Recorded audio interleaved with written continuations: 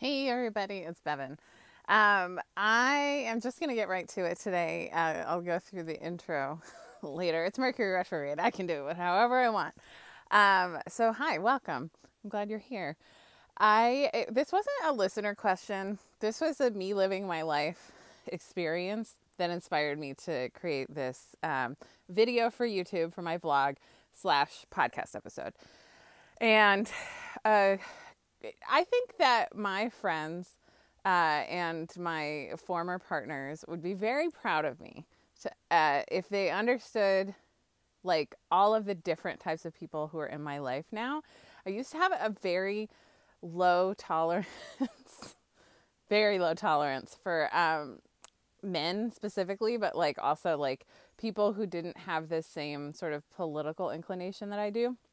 But what's been very interesting over time, especially over the last few years, is that I realized, or I was taught actually, and it really applies, that when you take offense, you're actually giving your power away. You actually have to take the offense. Someone can offer offense to you. You don't have to take it. You don't have to pick it up. And when I realized that, that really like lifted me up and enabled me to be like, okay, actually, when I hear something foolish, I can just laugh.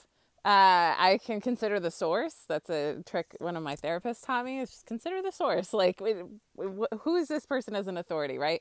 But usually when things are coming up and they're pinging me, right? Like, and that's like when things used to offend me, right? Because they might even still like, I didn't love this situation that I was in or this conversation necessarily, but it got me thinking. It gave me some brain sparks and it really inspired me. Because I have a dear friend who, isn't even a person who votes. It's not even a person who engages in politics, and yet we have very different politics. And right, like I'm not a Democrat anymore. I think that they're all like in cahoots together, the Dems and the Republicans. Like it's a no thank you for me. I really just think that we need to do the best we can in our own communities and in our own circles of influence to make the world better, and that the government is not going to save us. And that was just something that we were taught, right? So we're really different, but like realizing how much he allows random people from YouTube to influence him, I was like, I'm a random person on YouTube. I could influence people. So it's just like a good reminder for me to like do the thing, to like say the thing that's on my heart to talk about. And the comment he made was like, I've known a lot of gay people my whole life, and there's way more gay people now. And I think people are just choosing to be gay because it's trendy. That was like the gist of what he said. It wasn't quite exactly like that, and it wasn't as cavalier as that sounds. And this is a person who I know their values, right? Like I know, like, and we have a lot of values alignment, and that's where I can coalesce and find love. But like the people skill I'm working on the most is meeting people at common ground and then taking them to higher ground. And so I just wanted to talk through like what my philosophy is around like whether or not being gay is a choice, and like the whole deal of what's happening lately versus before.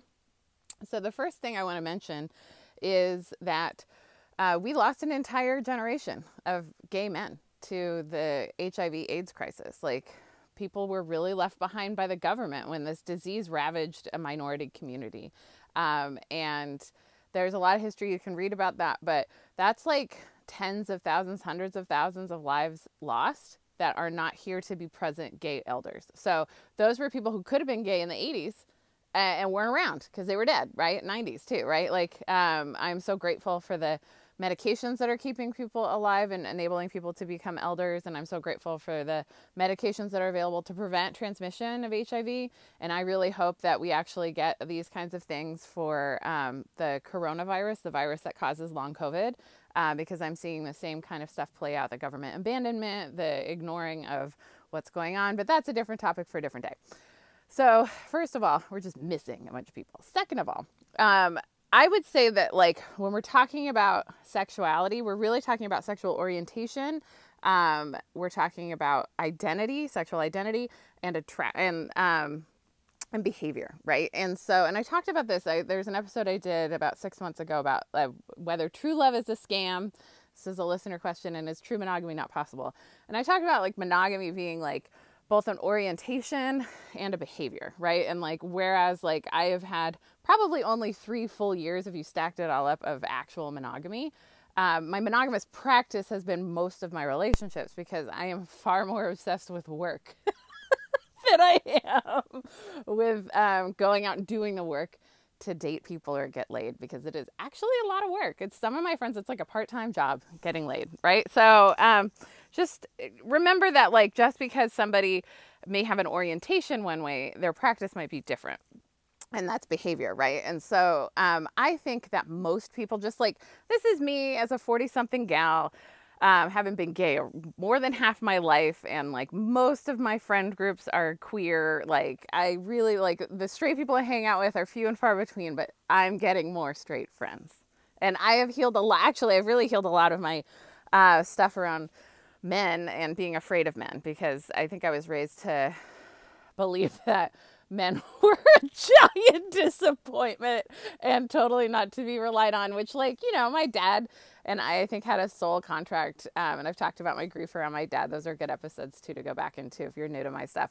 But like, my dad and I had a soul contract about him, like, kind of abandoning me so that I could be strong without him. But of course that came with the, you know, the feelings around men, right? Like, I'm never alone with men unless it's in a professional context, right? Like, there's just so, you know, you can just choose how you behave, right? You can just choose where you go, right? And I think orientation, like, for me, I'm on a spectrum, right? Like, if sexuality is a spectrum, I'm like gay all the way to, like, I made this joke not long ago, I'm gay all the way to John Mayer, right? Like he could get it. He's an excellent dude.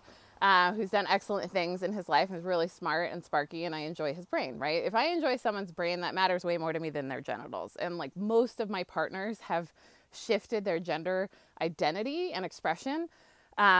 Maybe not expression, but a lot of identity stuff has happened since we dated, right? And so like my first love was a girl identified at the time, but then as we have more language and understanding, like, they're non-binary, right? So like, lots of non-binary, lots of trans in my dating history. So I just have a lot of, like, what even is gender? What even is sexuality, right? Like, understanding and umbrella stuff. And I'm going to also posit, like, who even cares, right? Like, if there are more gay people, quote unquote, now, who cares, right? Like, what other people do that doesn't involve you sexually doesn't matter to you, you know? Like, if you're that concerned about other people's sexual identities and orientations, where you want to, like, protect kids from, like, experimenting with their sexuality, I hate to break it to you, but abstinence only doesn't work. And like, kids are going to experiment whether you make it a safe place for them to do that and for them to know that you love them or not, right? Like, and I long to be the kind of parent / grandparent / aunt / person in someone's life, friend, who is just loving and accepting of whoever this person is, and as they change and evolve, right? And just really open to experiencing a person as they continue to change, because it's not just sexuality that changes over time, right? But like, okay, so I was talking about being on a spectrum, right? It's like, so I think there's more fluidity, and like, we're seeing this now too, because like, kids are growing up with media that shows them that being diverse sexuality, diverse genders is a thing, right? Like, I grew up and I didn't even understand that being gay was a thing you could be, even though when I was a little one, I was around a lot of lesbians, because my mom was out of the closet briefly. She and my dad split up when I was 18 months old.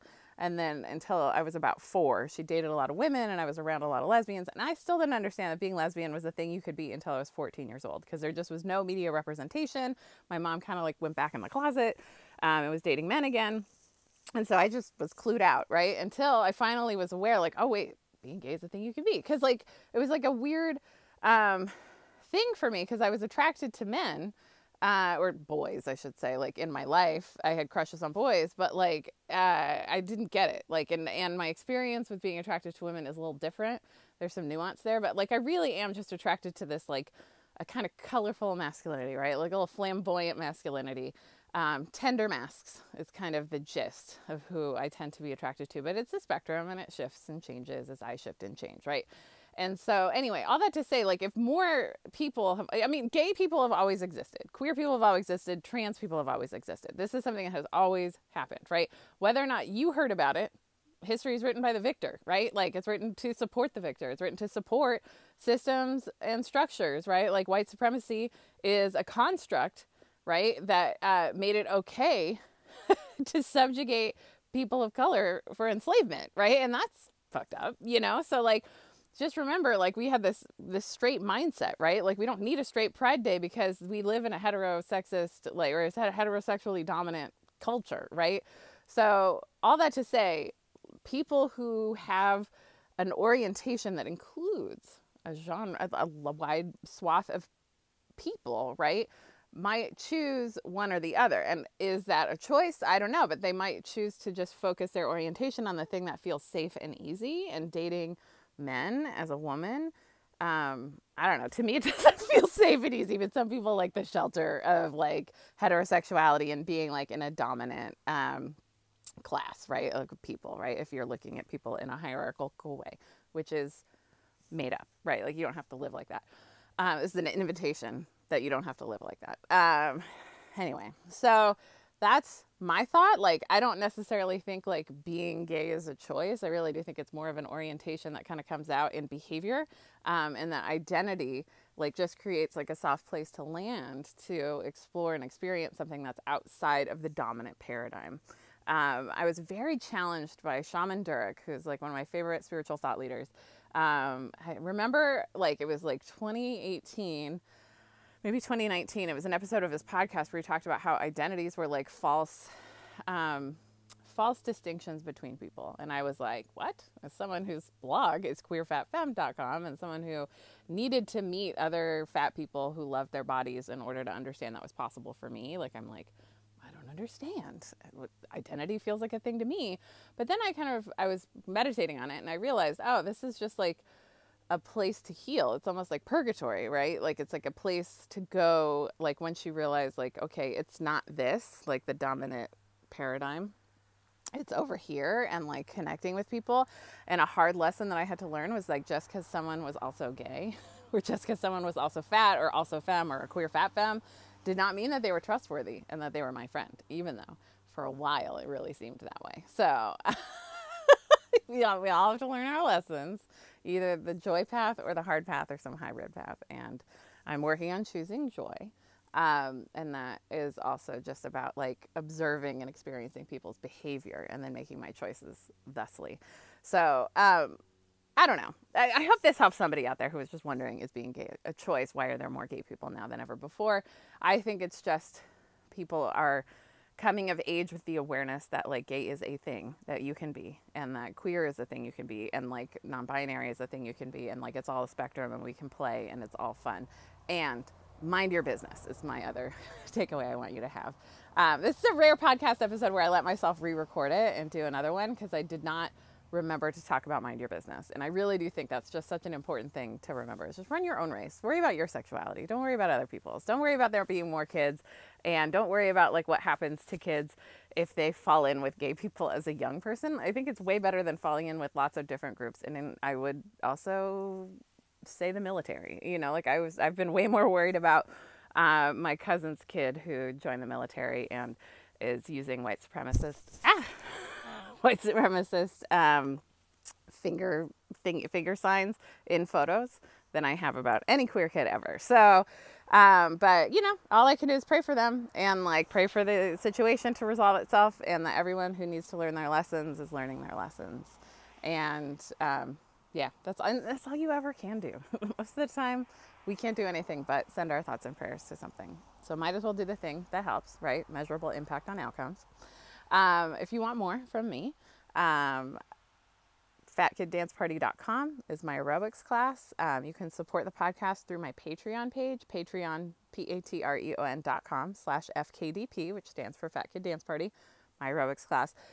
Give me 12 weeks. Give me just 12 weeks in a row where you show up for my class, either in a pre-recorded on-demand class or to a Zoom class. I teach live on Zoom worldwide. You can join me from anywhere. I think it can change your life. I've just seen this happen over and over again, where people just show up, they're regulars, and even just regulars for a while, and I just see the way they perceive themselves, their bodies, their style, like so many different things can just change and shift over time. And I really am here to help you learn to regard yourself with love and grace, because that's the work I've been doing my whole life. For a long time, I thought my mission was to make the world safe for people to love themselves.